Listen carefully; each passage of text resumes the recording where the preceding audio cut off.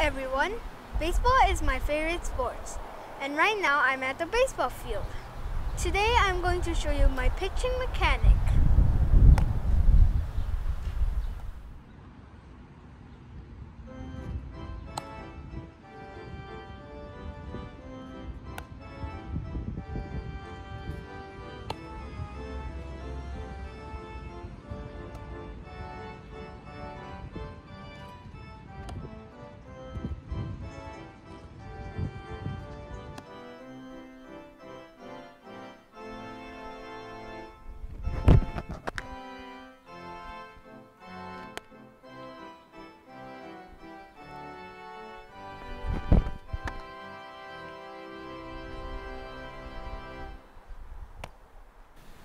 The first thing I'm going to do is establish balance on the pitching plate. So first, get your toe to the rubber and relax. Make sure that your feet is not too narrow or not too wide. Just make a good balance. Let's get started. So first, put your glove up and ball in the glove. Then, gentle locker, step back and step in front of the rubber. Then lift your leg straight up and hold.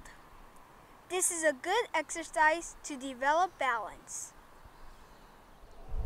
Next, we're going to glide out with hip and make sure that your feet is open and your shoulder is closed. We don't want a frozen knee. We want a 45-degree knee.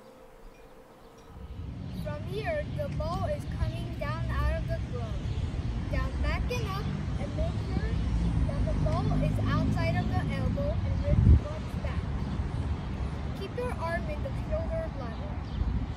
As the ball goes out of the glove hand drops and goes right to the power position. Try this at the same time.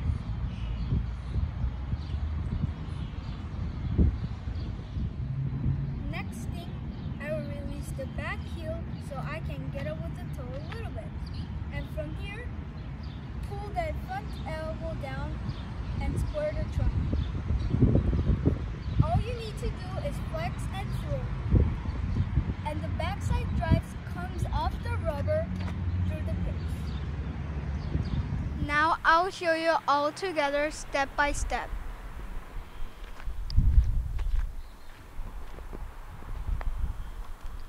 Toe to the rubber.